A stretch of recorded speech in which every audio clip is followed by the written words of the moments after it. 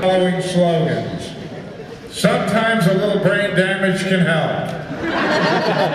And Simon says, go fuck yourself. They're on sale at the concession stand at the rear of the orchestra during intermission. We'll have a 20-minute intermission. Thank you.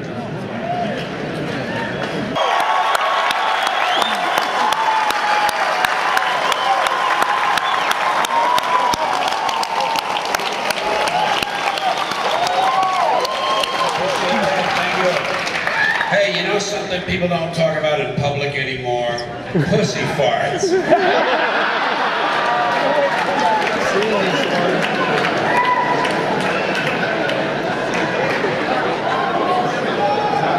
Anyway. Now, I've been out there doing my usual thing, you know, running all around the country, city to city, town to town, theaters and concert halls and casinos, busy as a dyke in a hardware store. And as part of all that activity, as part of all of that, about a year ago, just about a year ago this month, I did my 12th HBO comedy concert in the last 25 years.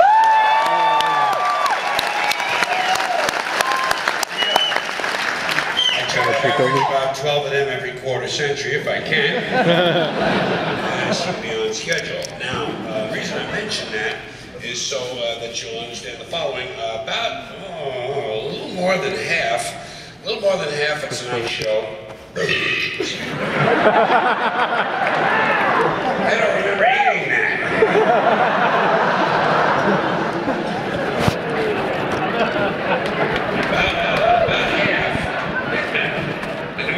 You say when you fart, you go, Captain who?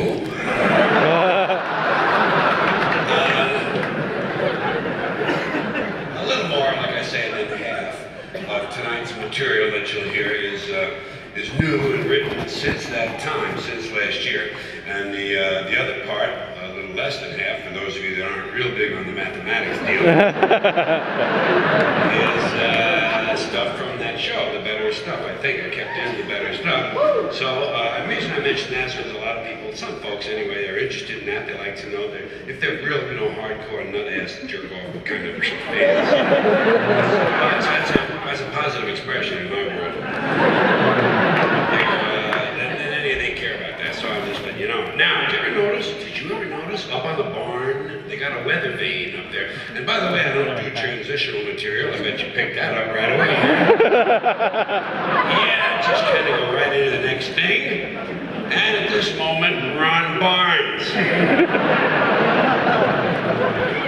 You might have noticed up on the barn, they got a weather vane, and usually that weather vane is a rooster or a cock, you know. It's the same animal, and it's just a different name for it. You know why they got a cock on a weather vane? Well, it's because if they had a cunt, the wind would blow right through it.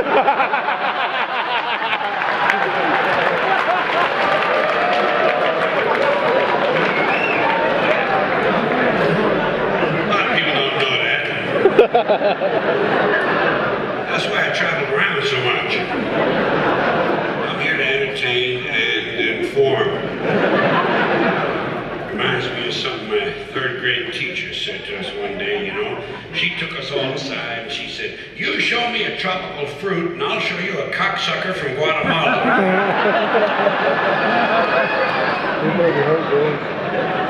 No, that wasn't her. That was a guy I met in the army.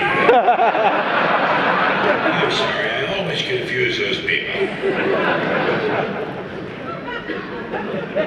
My baby takes a morning shift. She says it keeps her really fit. She feels real good till almost 10, and then she takes a shit again. I've been trying to work a little music into my show. People like variety. Here's a song my mother used to sing around the house. Your love ran down my leg and now you're gone. Yeah, it's kind of a sad song, you know. Well, she was singing it self-defense, my father used to walk around the house singing, "I should have fucked old what's-her-name." He liked the sentimental tunes, you know.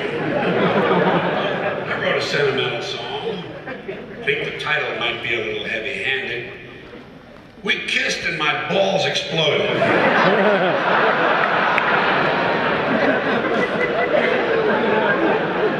What do you think, too specific?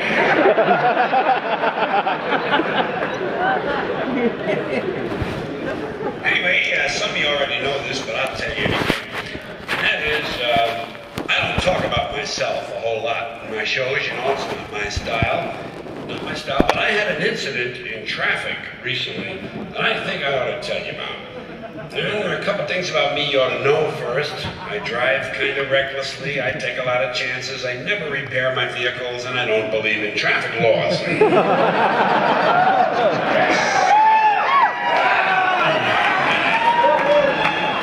I tend to have quite a high number of traffic accidents. And last week, I either ran over a sheep, or I ran over a small man wearing a sheepskin coat. And I don't know because I didn't stop. I do not stop when I have a traffic accident, do you? You know, you can't. Hey, who has time?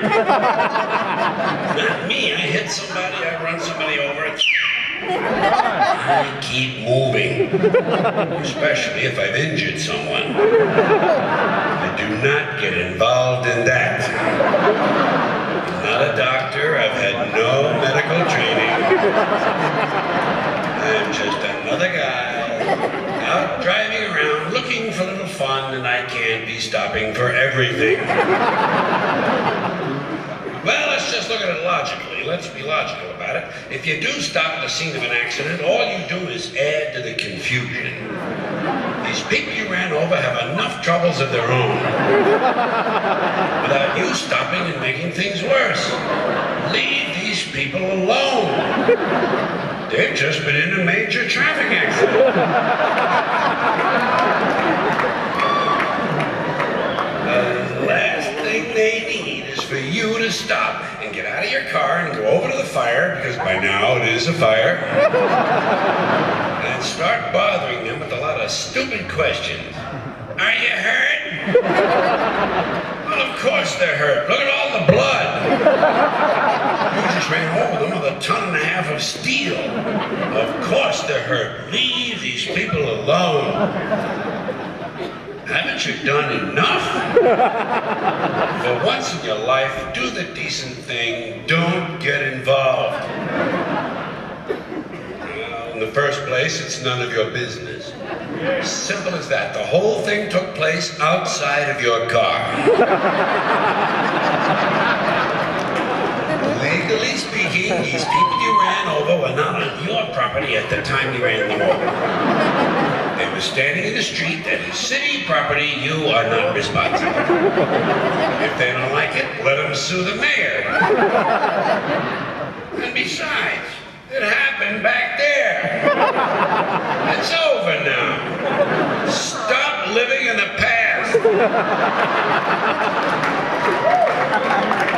Do yourself a favor, count your blessings, be glad it wasn't you.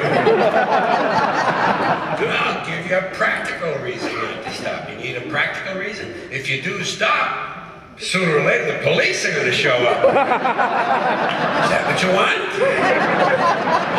Waste even more of your time standing around, filling out forms, answering a lot of foolish questions, lying to the authorities? And by the way, who are you to be taking up the valuable time of the police department? These men and women are professionals. They're supposed to be out fighting crime. Stop interfering with police work. And besides, didn't anyone else see this accident? Huh? Are you the only one who can provide information? Surely the people you ran over caught a glimpse of it. So let them tell the police what happened.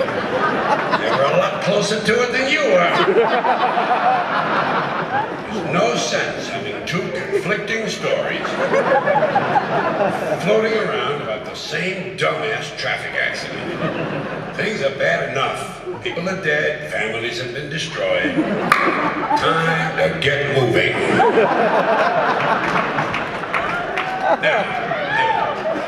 Now, on the other hand, if I should be out driving around looking for a little fun, and I see an accident, one that I'm not involved in, I stop immediately. Well, I want to get a good look at what's going on. I enjoy that sort of thing. Someone else is injured, I want to take a look. I am Curious George. People don't like that. The police don't like that. They say you're rubbernecking. They say you're blocking traffic. Never mind that shit. I want to take a look. I'm never too busy that I can't stop to enjoy someone else's suffering. And I'll tell you something else, and you might not like this, but as far as I'm concerned, the bigger the accident, the better it is. Well, I'm looking for a little entertainment. You know my favorite accident? 2 buses and a chicken truck. Get hit by a circus train in front of a flea market. I stop. I expect a couple of fucking laughs. And if my car should happen to be in such a position where I can't quite see what's going on, can't get a good enough look, I'm not the least bit shy about asking the police to bring the bodies over a little closer. Pardon me, officer, would you fellows mind dragging that twisted-looking chap over here a little closer to the car, please? My wife has never seen anyone shaped quite like that. Look at that, sugar lips. That's his rib cage sticking out of the glove compartment. Thank you, officer. That will be all now. You can throw him back on the pile. We'll be moving along. And off I go out onto the highway, looking for a little fun. Perhaps a tanker truck filled with human waste will explode in front of the Pokemon factory. Thank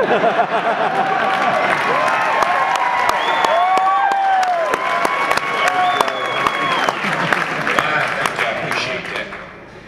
Reminds me of something my grandfather used to say to me, you know. Oh, no, that wasn't it. He used to look at me, he'd take me aside, you know. Say, guess what I'm gonna do? I'm going upstairs and fuck your grandma.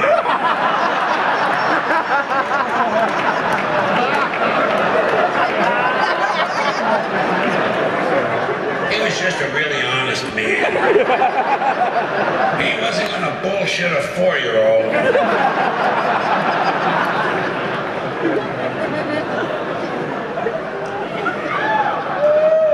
Hey, here's something you men will recognize. You know the worst thing in the world? When you get the soft skin of your penis caught on the zipper of your pants. Oh, goodness. You know what's even worse? Trying to get it loose. Pulling it in the opposite direction. Because this time, you gotta do it on purpose. I say, fuck it, I'll stay home today. Lock myself in the freezer, maybe the pain will pass.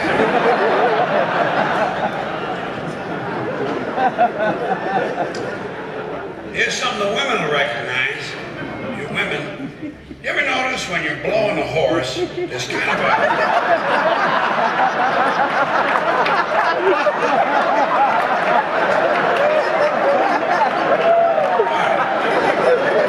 You never blow a horse? You don't know what you're missing. I'm only kidding, I never blow a horse. What do you think I am, fucking stupid? Never blow a horse. One time I jacked off a reindeer. Well, it's Christmas, we're both a little drunk, what the fuck?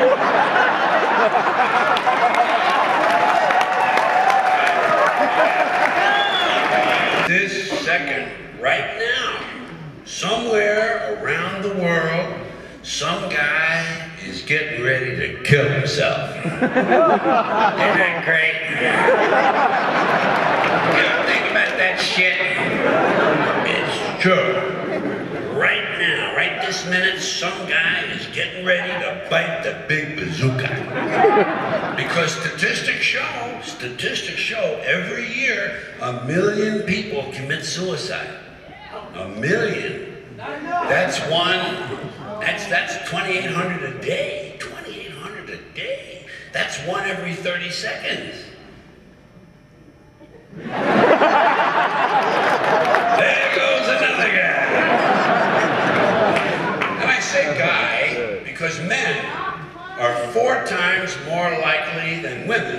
suicide, even though women attempt it more. So men are better at it. There's something else you gals will want to be working on. If you want to be truly equal, you're going to have to start taking your own lives in greater numbers.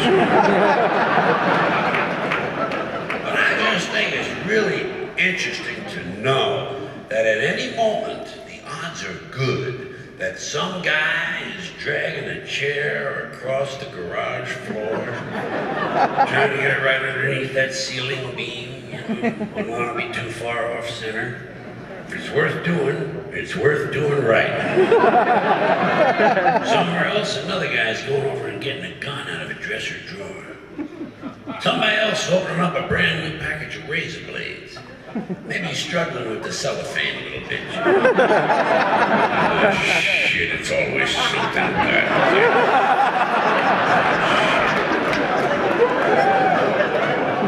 I just think that's interesting as hell. That's probably the most interesting thing you can do with your life. End it. I couldn't do that, though. Could you? I could never do that. I don't think I could commit suicide if my life depended on it. But I understand it. I don't wonder, why did he do that, or what was he thinking? You know what I wonder? Where do you find the fucking time? Most of the time to be committing suicide. Aren't you busy? I got shit to do. Suicide would be way down on my list. Way down. Probably down past lighting my own house on fire. I might want to try a little self-mutilation first. Take a couple of hunks out of my arm. See if I like the general idea. Because you gotta have priorities, man, you know. And you gotta have a plan for something like that. It's gotta be planned. People don't just run out of the house and jump off a bridge. It's stuff you have to decide. Timing is important. When you're gonna do it? Well, let me see now. I'm gonna kill myself when I'm gonna do this. Wednesday's out, gotta take Timmy to the circus. Survivor's on Thursday. Friday, got my colon cleansing. Folks are coming over on Sunday. Sunday! My God, that'd be just a thing. Maybe Mom will find my body. Serve her right for fucking me up the way she did. And you gotta figure out a method. How you gonna do it, right? Well, let me see now. How am I gonna do this? Afraid of heights? That's no good. Can't swallow pills, don't like the sight of blood. Fucking oven's electric.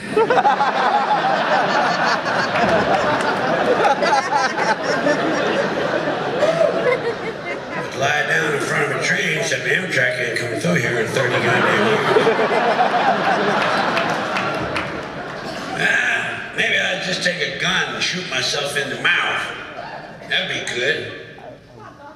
I suppose I'd miss. People be laughing at me. Suppose I live. I have a big fucking hole in my head. I have to wear some kind of dumbass hat.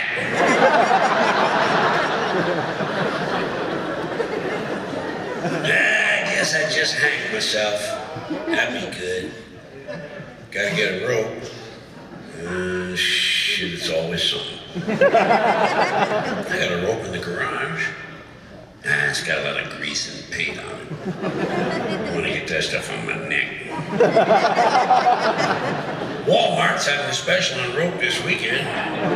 No sense spending a lot of money to kill myself. And again, I always put it on my credit card. I'll never have to pay the fucking thing.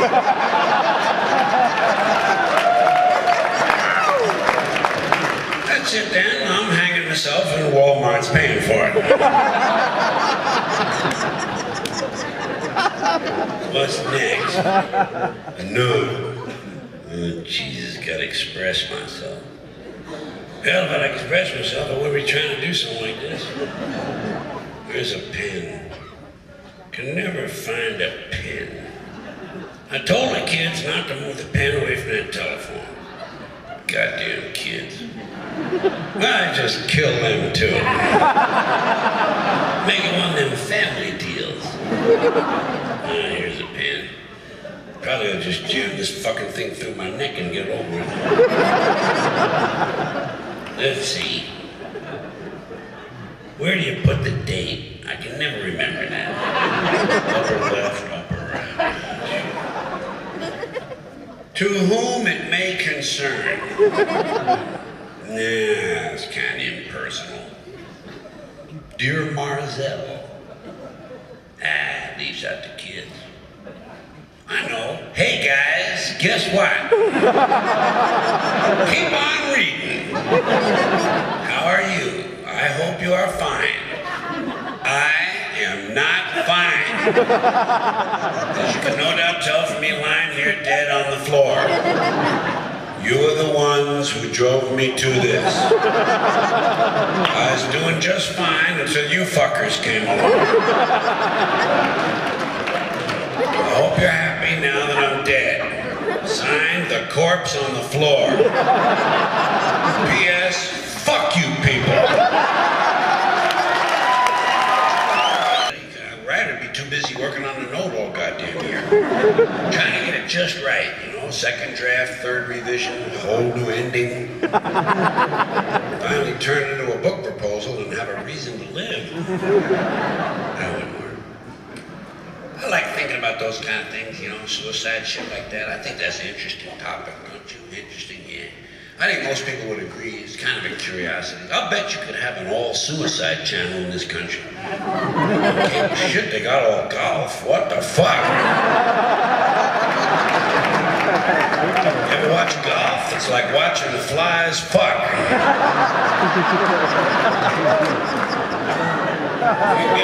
If you get people, a bunch of assholes to look at that bullshit, you know you get some people to watch suicide. All day long, 24 hours a day, nothing but suicides. One guy after another killing himself right in front of everybody. Must Die TV. You get a lot of people watch that shit. You get a lot of people volunteering to be on it too. Just so their friends can see them on TV. People are fucking goofy. Oh shit, now you get a lot of people volunteering for that. You get all them leftover assholes from Let's Make a Deal. They'd be lined up around the block, putting on funny capes and costumes and makeup and shit, calling themselves Captain Suicide. Guys would be competing for most unusual method. People would be jumping off of barns, lighting themselves on fire, putting rat poison on a hot dog. Guys would be drinking Mop and Glow. You'd probably get some weird fuck show up and figure out how to kill himself with dental floss and a crossbow. People are fucking goofy. I'll bet you could get a married couple in one of them trailer parks, get some married couple who'd be willing to sit in a love seat and blow each other's heads off with shotguns while a love song is playing. People are fucking nuts. This country is full of nitwits and assholes. Do you know what I'm saying? Nitwits and they all vote. They're the only ones who vote. It ain't me out there, I'll tell you that shit. Oh yeah, you can tell by looking at the election returns who's doing the fucking voting. You know those people on the Jerry Springer show? Those are the average Americans. Yeah, below average don't get on the show. Below average are sitting home watching that shit. Getting ready to go out and vote, looking at their sample ballot. People are fucking goofy. And you know, if you're gonna put this on television, you're gonna have to deal with sweeps months. And everybody knows what that is now. That's those months in the year when the networks go to a lot of trouble to put on their best attractions, their biggest stars and shit to get higher ratings for their advertising rates. So you'd have to do that too. You'd have to come up with special stuff. And I think maybe mass suicides would be good, you know? Oh, yeah. And you can get, and this country's full of hopeless, fucked up people, by the way. You probably know that. There's a bunch of them. There's all fucked up people.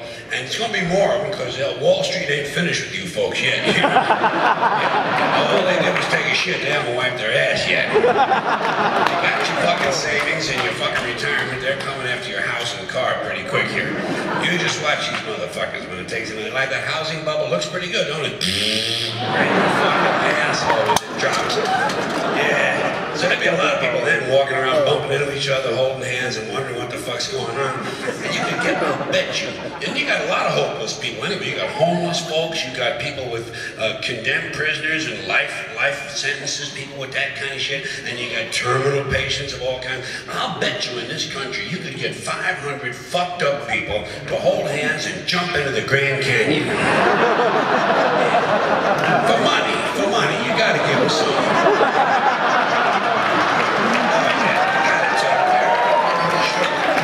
Americans will do anything, but you gotta give them a fucking toaster.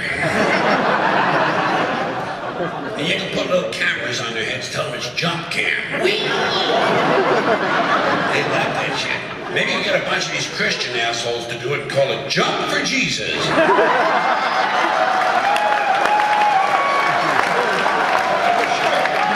Hey, we're all looking to die and go to heaven to see Jesus anyway. Give him a helping hand. Oh, you Christian fuck. He's at the bottom of the canyon. He's the one who's glowing. Look for the glowing man. Do the world a favor. Kill the fucking Christian today. No, you gotta do your part. You gotta fucking pitch in and help, folks. Well, you can have a lot of fucking fun. And you know, if you're gonna go on television, especially, let's say you decide not to go on cable and you want to go with the broadcast network, you gotta go to Fox. This is a Fox reality show, if I ever heard one. Let Budweiser sponsor it. Budweiser and a whole bunch of car companies so people can be thinking about drinking and driving at the same time. and you put it on there and you gotta get a younger audience. You gotta go for that 18 to 24-year-old demographic. That's what they're looking for. So you know what you do? You know how you get young people interested in suicide? You don't call it suicide, you call it extreme living. Young people like suicide anyway, they like it. Boy, I tell you, it's the third leading cause of death between 15 and 24 years of age. Third. It's ninth in the general population, so that'll give you an idea. And especially these young males, these teenage boys, a lot of them kill themselves when they're jerking off. Yeah, you ever hear about that? It's one of those things Americans can't handle, so they don't talk about it too much, but it's out there, folks. And it's extremely common. It's called autoerotic asphyxiation. 1,000 of these kids die every year trying to pull this off, if you'll pardon the pun. Die. So I'll give you an idea how many are trying this thing. So here's how it works. Apparently, I never tried it. It sounded risky to me. Jerking off is all I need, you know. I ain't trying to double my money. Fuck that shit. I just jerk off, wipe off my chest, get up, and go to work.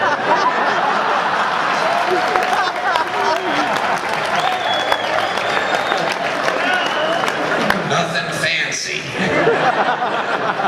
But anyway, here's the way it works, apparently. Here's the deal. I guess it's true that physiologically speaking, if you cut off your air supply just at the moment you're about to have an orgasm, the orgasm is about 900 times better. So what you gotta do is you gotta stand up on a chair or a bucket or something and put a rope around your neck and start jerking off.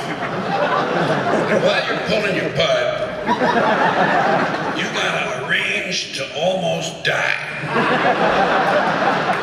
And by the way, while all this is going on, you gotta maintain a hard-on. Which is a tough deal right there, because you just might be getting ready to kill yourself. So you better be fantasizing about someone you really like. Or something you really like. I don't know, getting fucked in the ass by a game warden, maybe. We're all different, to each his own. But let's recap. Let's recap. Stand on a chair, rope around your neck, Peter in your hand. And now you gotta figure it out so that you time it just right so that just before you come, you almost die. And sometimes you miscalculate. You don't know if you're coming or going. The police, so they put the kid's dick away and say he had poor grades. His girlfriend left him. No wonder, lady, look at his fucking hobbies. Then they blame it on heavy metal music. If it's suicide, they blame it on heavy metal. If it's murder, they blame it on rap. But it's never the parents. You ever notice that? They never have anything to do with these things. Parents, they're in the clear. They're the most full of shit people in this country. Is these fucking parents. They got it named. They got it named. Listen, 16 years they've been raising this kid, and they got nothing to do with the fact that he's hanging from the ceiling dead with his dick in his hand. That's a pretty good job to have, you know. When a kid is fucked up, the parents had nothing to do with it. But if he's a winner, boy, they're the first ones out there standing up there taking I'm his father, I'm his mother. You know, well, that's good. If you can get that job, I guess you ought to have it. That's good. Yeah, there's a lot of things I think about when I'm sitting home alone and the power goes out, you know. Just sitting there awaiting sentencing and ideas come in my head. Some of them are a little stranger than others, I'll grant you that. Here's one. I was thinking about all the younger women who got buried today. You ever think about that? Probably not. Younger women who died 3 or 4 days ago and got buried today. And some of them had a bad heart, some of them had a bad kidney. But a lot of them had perfectly good pussies. Good pussies, nice tits, reasonably tight assholes, going to waste in the ground. It just seems a shame to me that some fine young pussy should be rotting away 6 feet under. Because you'd think that if you can donate a heart,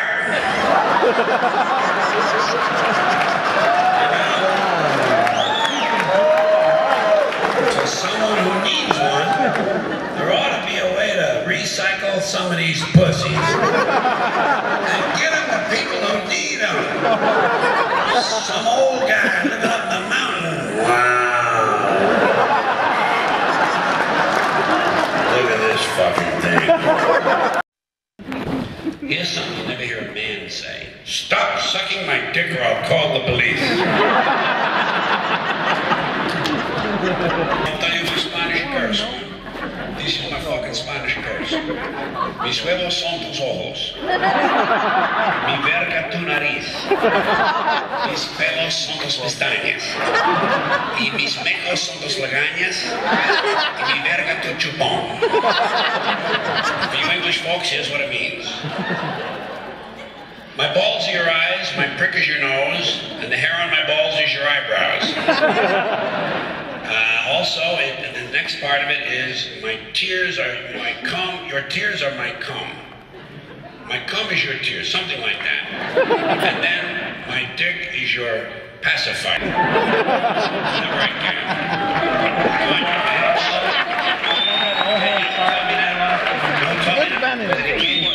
New York, 1950s. Hey, George, come here, I teach you something good. I'm sure when he goes to Wisconsin. All right. Oh, you betcha. Pay attention. Those of you who have illegal cable hookups will know this. A little bit of dinner there. Illegal cable hookups will know that I like to complain in my shows. Complaining is a big part of what I do. It's just regular. I live in this fucked up country. There's no shortage of things to complain about. So this next piece of material is fairly simple. It's just called People Who Ought to Be Killed.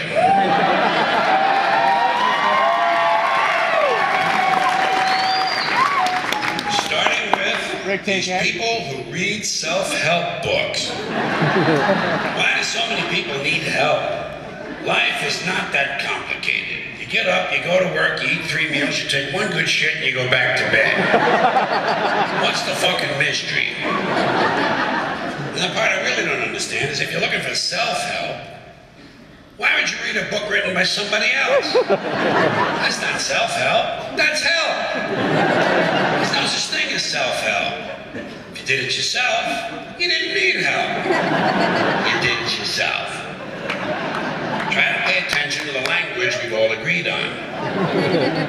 And a similar mystery to me Motivation books, motivation tapes. Why would anyone want to be motivated by someone else? I say if you lack motivation, the seminars are going to help you. What you probably need is to be smashed in the head 30 or 40 times with a bowling trophy. That'll fucking motivate you. At least it'll get you up and moving around the room, you know, locate your socks, shit like that. Get the day rolling. If you ask me, this country could use a little less motivation. The people who are motivated are the ones who are causing all the trouble. Stock swindlers, serial killers, child molesters, Christian conservatives. These people are highly motivated. Highly motivated. They're not sitting around waiting for Tony Robbins to show up. And motivation's overrated anyway. You show me some lazy prick who's lying around all day watching game shows and stroking his penis, and I'll show you someone who's not causing any fucking trouble.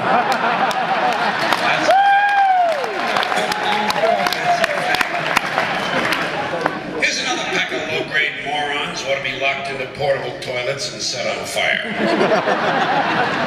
These people with bumper stickers that say, "We're the proud parents of an honor student at the Franklin School or the Midvale Academy," or whatever other innocent-sounding name has been assigned to the indoctrination center where their child has been sent to be stripped of his individuality and turned into an obedient, soul-dead conformist.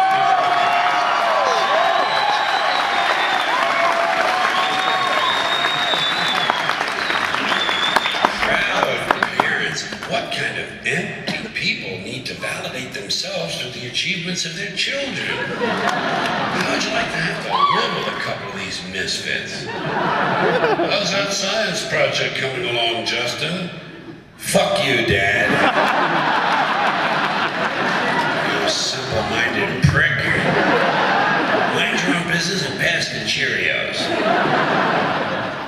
Here's a bumper sticker I'd like to see. "We are the proud parents of a child whose self-esteem is sufficient that he doesn't need us promoting his minor scholastic achievements on the back of our car."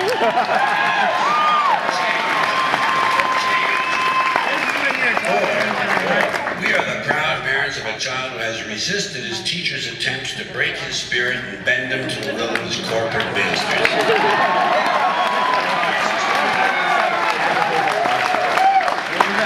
Then you have something realistic. We have a daughter in public school who hasn't been knocked up yet. We have a son in public school who hasn't shot any of his classmates yet. But he does sell drugs to your honor students. Plus, he knocked up your daughter. Then you have the people who aren't too proud of their children. What about them? We are the embarrassed parents of a cross-eyed little nitwit who at the age of 10 not only continues to wet the bed, but also shits on the school bus. Something like that on the back of the car might give the child a little more incentive. Get him to try a little harder next semester. If there's someone backstage that can turn off this air conditioning or whatever the fuck's blowing on me, there's like a gale out here. I'm just a little concerned about being out here for all this time with it on. If they can do that, thanks a lot. Okay, look at the eyes. Sometimes I go like this. Sometimes a lot of people don't do that. I'm not one of them. There are some more parents who ought to be beaten with heavy clubs and left bleeding in the moonlight. These are the ones who carry their babies around in these backpacks or front packs or slings or whatever these devices are called that are apparently designed to leave the parents' hands free to sort through high-end merchandise and reach for their platinum credit cards. Because it's always these upscale, yuppie-looking Greenpeace, environmentally conscious assholes who have I say, "Hey, Mr. and Mrs. Natural Fibers. It's not camping equipment, it's a baby. Touch the little prick now and then. He'll thank you for it someday." These are the same people who sort their garbage, jog with their dogs, and listen to Steely Dan. You know, you just want to drag them out deep into the forest and disembowel them with a wooden cooking spoon. National Public Radio people. Just the worst kind of fucking humans.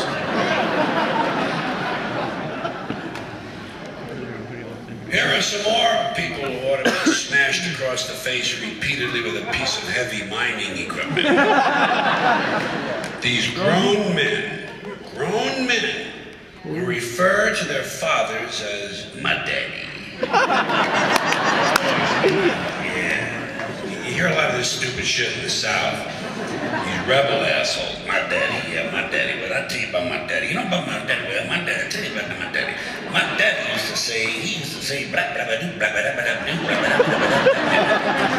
Oh, he did he? Well, wasn't that fucking enlightening? My daddy used to say, fuck your daddy. Fuck your daddy and his wrinkled, rustic, rural, country asshole. Grow up, Billy Joe, Carl, Bob, Danny, Frank. You're not 6 anymore. Closer to 9 now. And another unfortunate pack of mutants who ought to be penciled in for a sudden visit from the angel of death. These guys who can't tell you about a phone call they had without giving you this shit.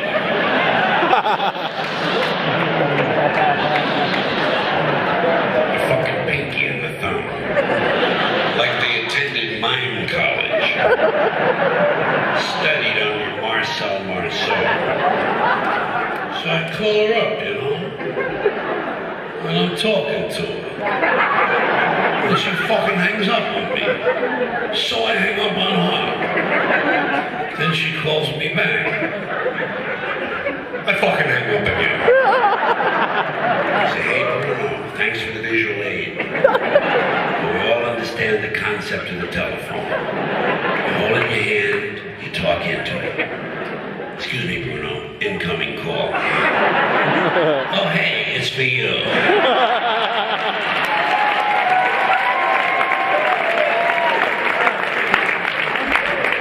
Or the few other pus-headed telephone cretins. These self-important techno-dicks walk around wearing these hands-free telephone earpieces and headsets. Mr. Self-Important doesn't want to be too far from the phone in case Henry Kissinger calls. He's got the Dalai Lama online tour. I say, hey, spaceman, as long as your hands are free, reach over here and fondle my balls.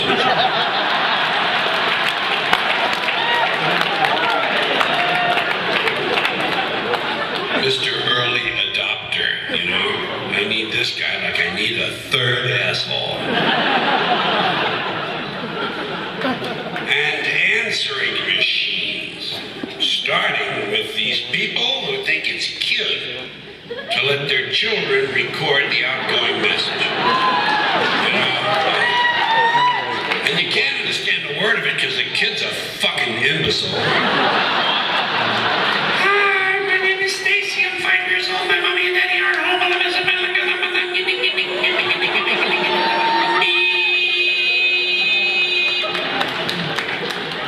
Here's my message, Stacy. I'm coming over to your house with a big knife. And I'm going to kill mommy and daddy. Then I'm going to peel off their skin and make a funny hat. After that, I'm going to take out my huge ding-dong and stick it right in your...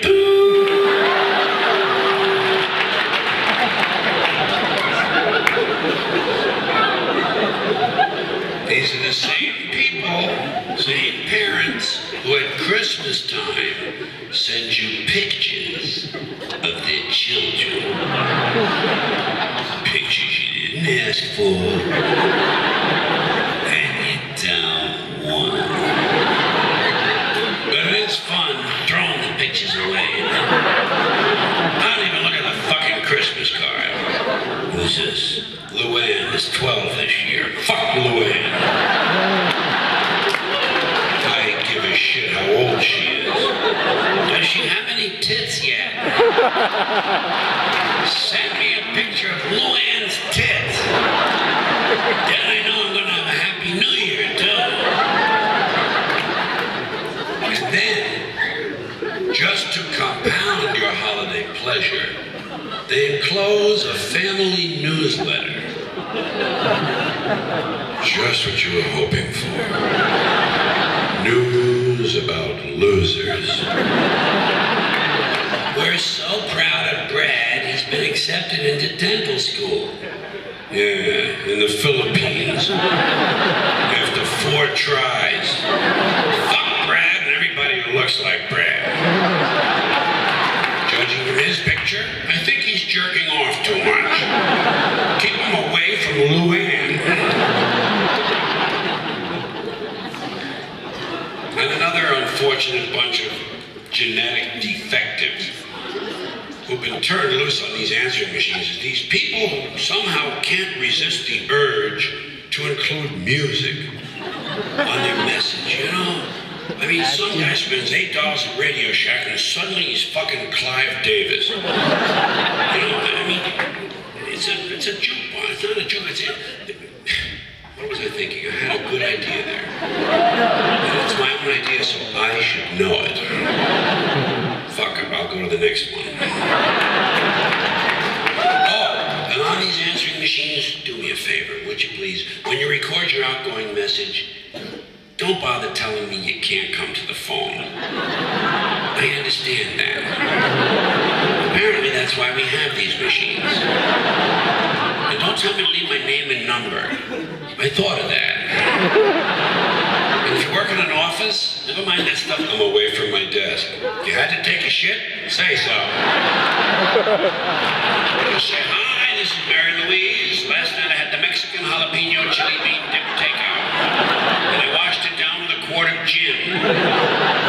I'll be in and out all day.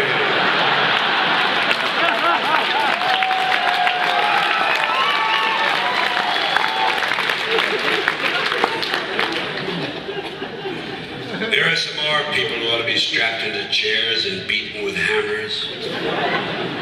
People who wear visors.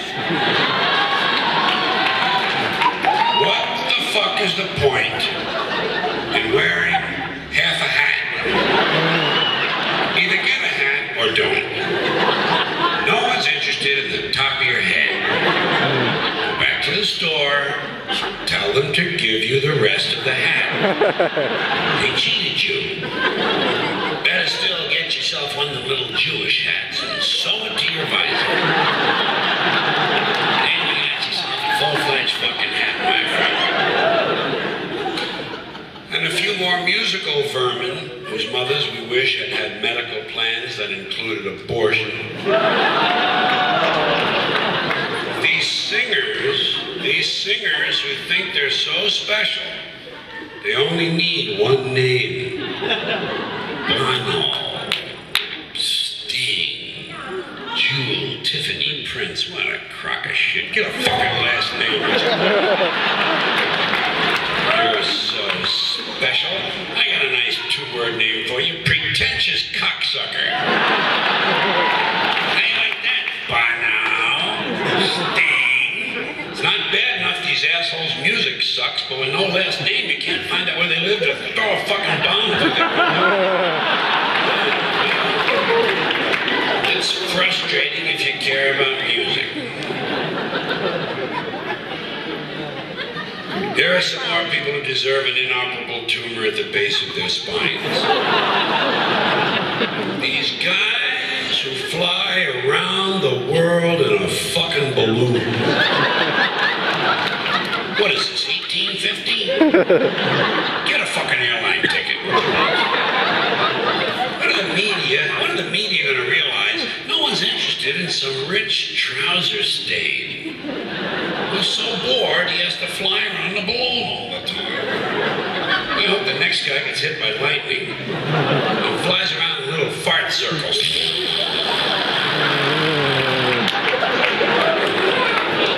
And lands in a sewage treatment pond and sinks with the rest of the turds. Mr. Lighter Than Air.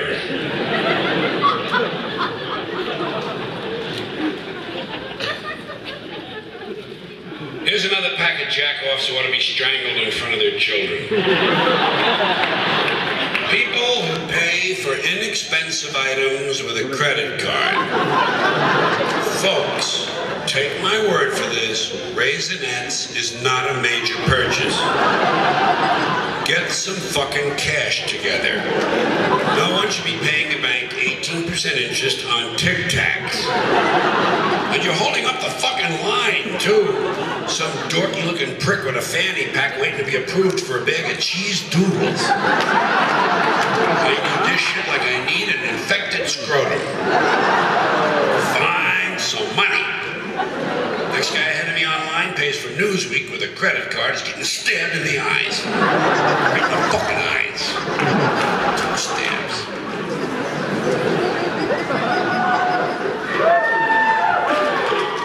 And I'm getting pretty sick of guys named Todd. Yeah, it's just a goofy fucking name. It's a goofy name. It's goofy. Hi, what's your name? Todd. I'm Todd. And this is Scott. And Blake and Blair and Blaine and Brent. Where are all these goofy fucking boys' names coming from?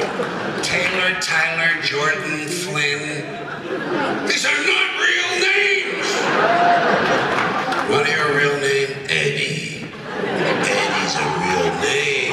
Whatever happened to Eddie? He was here a minute ago. Joey and Jackie and Johnny and Phil, Bobby and Tommy and Danny and Bill. What happened? Todd and Cody and Dylan and Cameron and Tucker. Hi, Tucker. I'm Todd. Hi, Todd. I'm Tucker. Fuck Tucker. Tucker fucking sucks. And fuck Tucker's friend, Kyle. That's another soft name for a boy. Kyle. Soft names make soft people. I'll bet you anything that 10 times out of 10, Vinny, Nicky, and Tony will beat the shit out of Todd, Scott, and Kyle.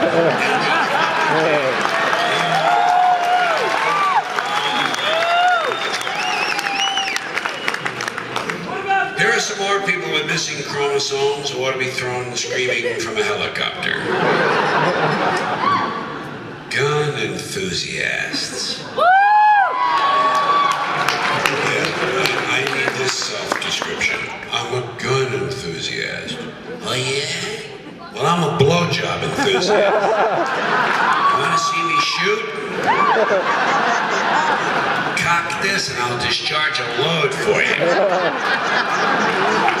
I'm not against guns. I'm not one of those mindless Hollywood cocksuckers. I'm not against guns. I'm not against bullets. I'm not even against people shooting each other. Hey, shooting someone is part of the American dream. I don't care who it is. Parents, teachers, kids. Fuck them. Let them get shot. It doesn't disturb me in the least.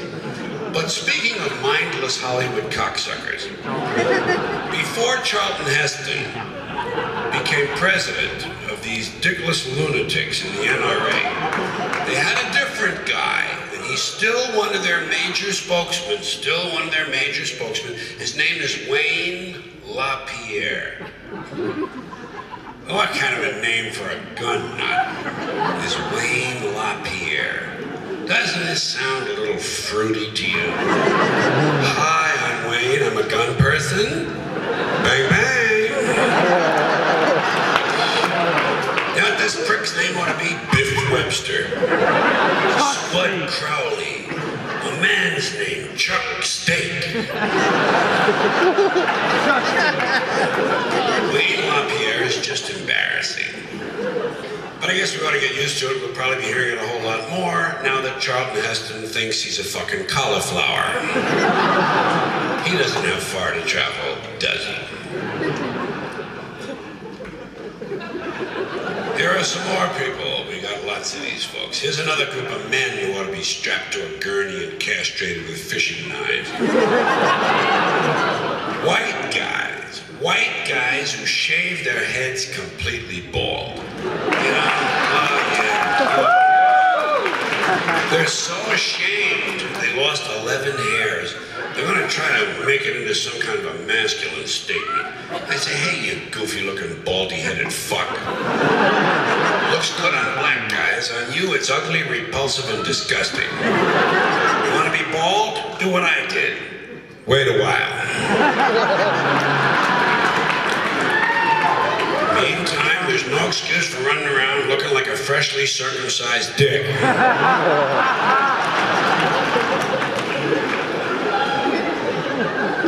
And just to kind of wind up this little litany of complaining, this is about some social criminals. These people in the space program. Nassholes, I call them. In case you haven't heard, the latest disaster for the rest of the universe is that the United States is going to go to Mars. Okay? Oh, yeah. Oh, we're going to go to Mars. And then, of course, we're going to colonize deep space with our microwave hot dogs and plastic vomit, fake dog shit, cinnamon dental floss, lemon-scented toilet paper, edible women's panties, and sneakers with lights in the heels. And all these other impressive things we've done down here. But let me ask you this. What are we going to tell the Intergalactic Council of Ministers the first time one of our teenage mothers throws her newborn baby into a dumpster? How are we going to explain that to the space people? How are we going to tell them our ambassador was late for the meeting because his breakfast was cold and he had to spend half an hour punching his wife around the kitchen? Now, what are they going to think when they find out it's just a local custom that over 80 million women in the third world have had their clitorises forcibly removed to reduce their sexual pleasure so they won't cheat on their husbands? Can't you just sense how eager the rest of the universe is for us to show up? Can't you see them out there with the red carpet, just waiting for those enlightened human beings to drop by? No wonder we can't pick up any radio signals from these people. They're not sending any. They're too afraid we'll answer them.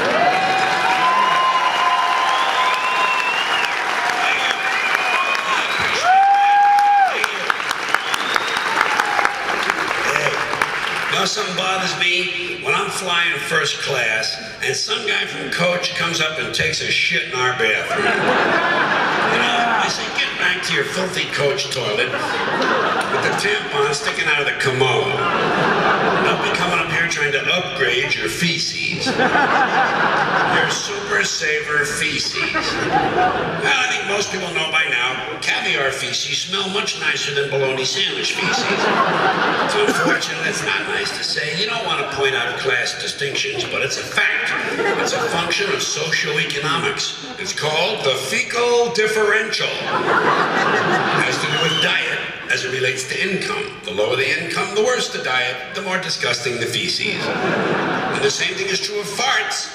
And the worst farts of all, the most horrifying farts in the entire travel experience can be found in the economy section of any plane coming in from the third world. It is fucking torture back there. Underdeveloped country farts.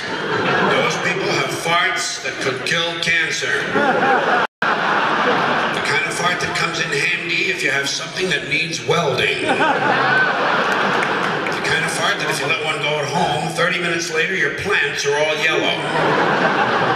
The kind of fart whereby after 2 or 3 days you begin to realize there are no more birds in your neighborhood. A fart that would eat the stitching out of Levi's. Can I get away with one more fart joke? The kind of fart whereby the Centers for Disease Control declares your pants a level 5 biohazard. What happens on these third world airplanes is that back in the economy section, about an hour after the meal service, they quite often have these life-threatening fart emergencies. The FAA calls them TFIs, toxic flatulence incidents. The airlines call them code browns. Just as a hospital has a code blue, they have code brown, code brown. If you ever hear that sound, do not inhale. You are in a code brown. And the worst place to be, the most dangerous part of the airplane during a code brown is in the last 3 rows.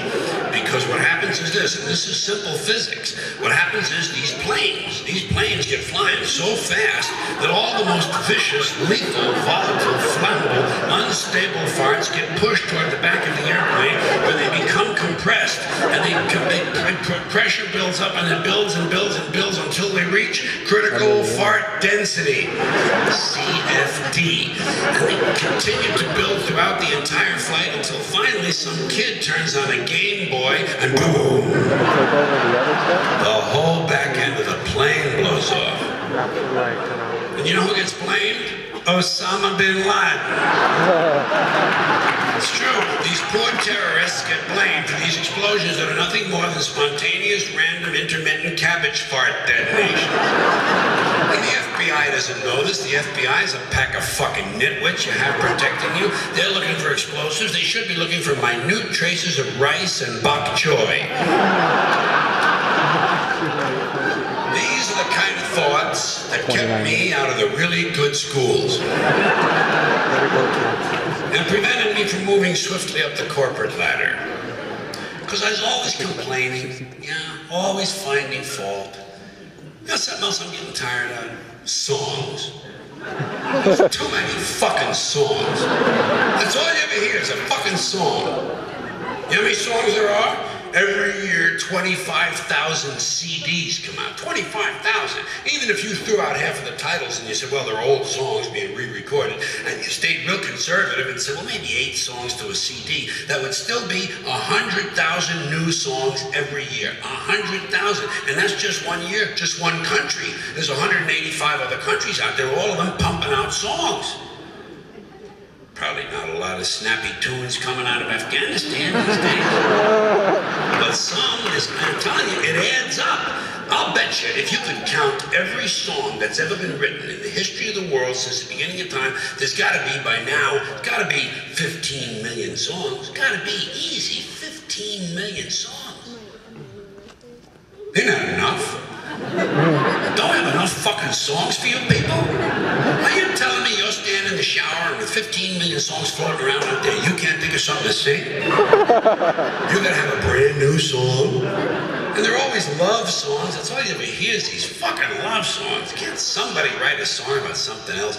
Everything's a broken heart. Broken heart, broken heart. Fuck that. What about a fractured cheekbone? Or a punctured lung? Would you like to see some good-looking chick with long hair and big tits stand on stage belting out a song about a punctured lung? It sure make my fucking weekend. No one is writing these songs. How about a song about a fire in a daycare center? All right, a nursing home. Okay, a church. A crowded fucking church. How about a song about a guy who gets his legs put in a wood chipper? Okay, you're sensitive. Here's a nice one. A family of 4 comes home from vacation at Disney World and finds 27 bodies decomposing in the living room. And they all have on Santa Claus suits. I'm telling you, I think we're passing up a lot of really good topics that would make terrific fucking songs. Like cancer. I know it's touchy. Fuck you. Cancer would make a really great song. Shit, everybody's got cancer. Nobody's singing about it. This is a market niche that's being completely overlooked. And by the way, tuberculosis is coming back. And would you like to hear a song with a whole lot of coughing in it? You never hear that. All you hear is these love songs, emotional pain. You know something? The last thing I'm interested in is someone else's emotional pain. Don't be singing about your pain. Unless it's cancer pain. Then you can sing about it all you want. In fact, you can scream about it for all I care. That's not a bad idea. How about a nice song with 3 minutes, some guy screaming with cancer pain? I know it's touchy. Blow me. It would make a terrific fucking song. And in this sick, twisted, fucked up country, it would be the #1 song of the year. It's all you'd ever hear. I guarantee you on the radio, 6 or 8 months is the only thing they fucking play. And that's just one cut. You could do a whole CD. Diseases on parade. First cut, cancer. Second cut, tuberculosis. 3.5 minutes of solid coughing. And you structure it like a real song. Starts off slow with the introduction. Guy's just clearing his throat. Then you go to the first verse. Kind of a dry cough, non-productive. Now you get to the second verse and the coughing gets louder, the song begins to build. Now you get to the chorus and the guy's coughing louder and louder and harder and harder. And he's choking and wheezing and gasping and panting, and you can hear the fluids in his lungs, and he's doubled over, and finally he goes into one big, huge, uncontrollable, spasmodic coughing fit, and he pukes all over the microphone. That would be the climax to the song. And maybe you can even make it interactive with a CD-ROM, and the guy can puke right in your living room. Yeah, you probably need special speakers for that. I don't know, I'm not into the technical side. I'm more of an idea man. I'm a concept guy. You know what I am? I'm a visionary. I'm a fucking visionary. I'm always thinking, yeah, think.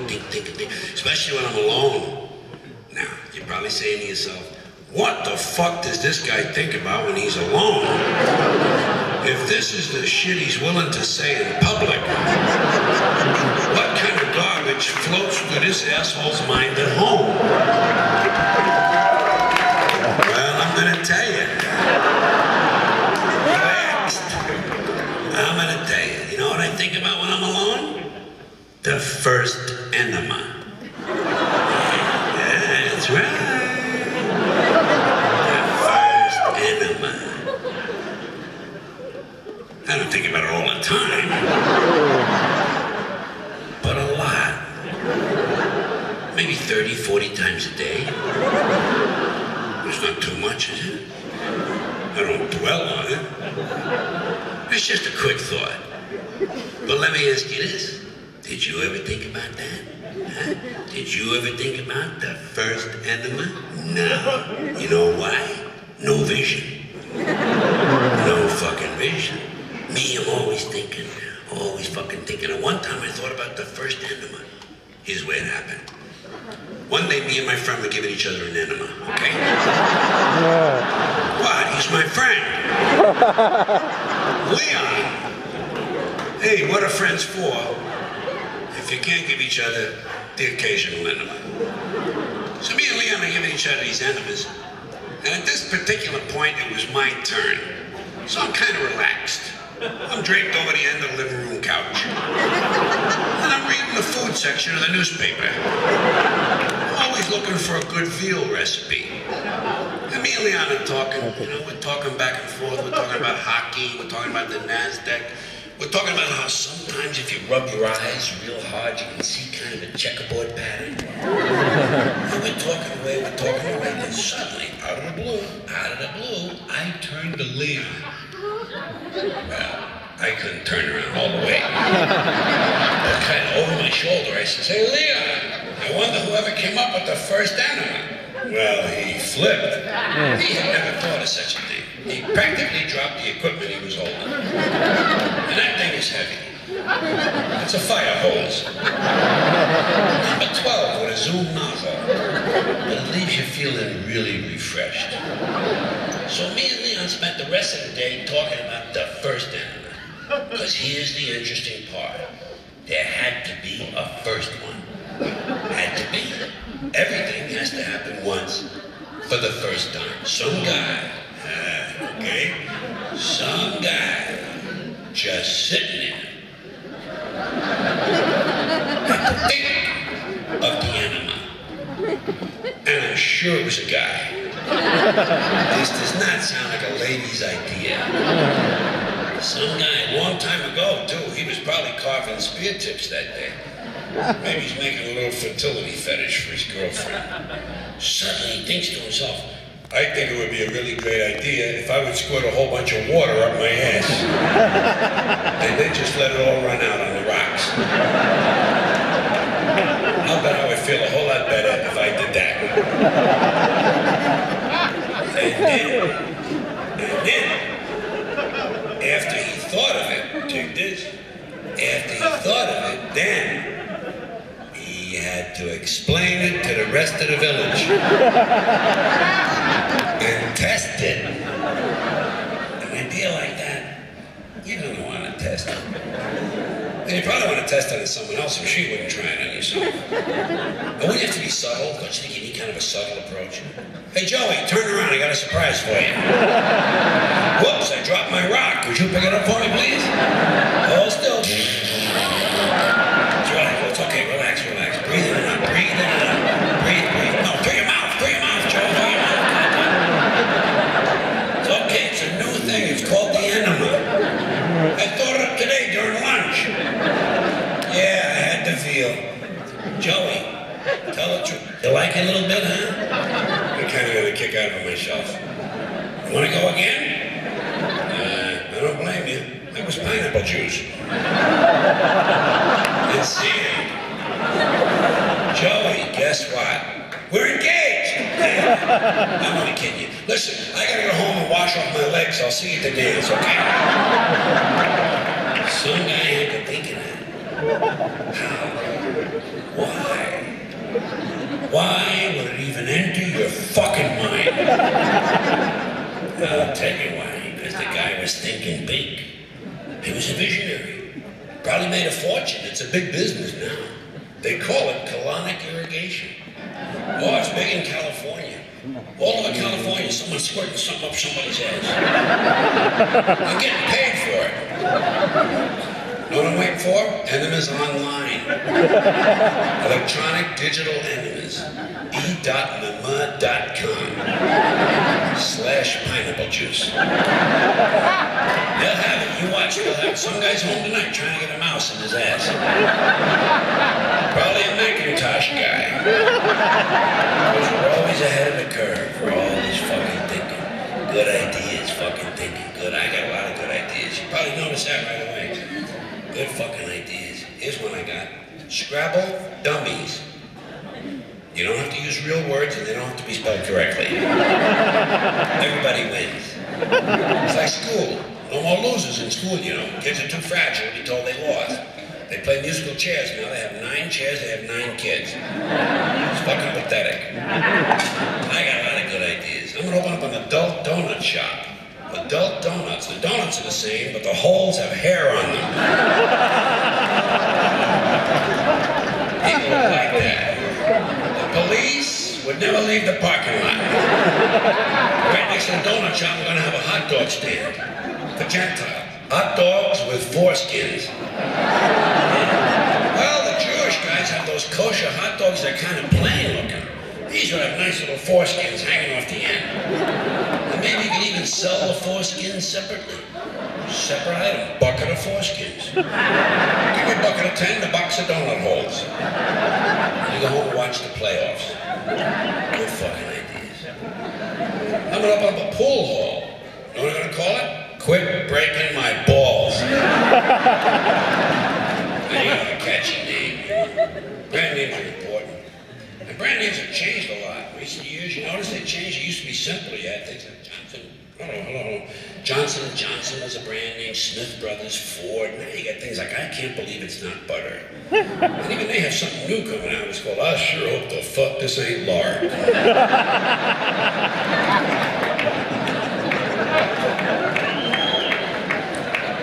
There's also a new instant soup on the market. It's called Make It Yourself, you lazy prick. Names interest me. I'm thinking of moving to Nevada, where prostitution is legal, and opening a bed and breakfast called the Cock and Muffin.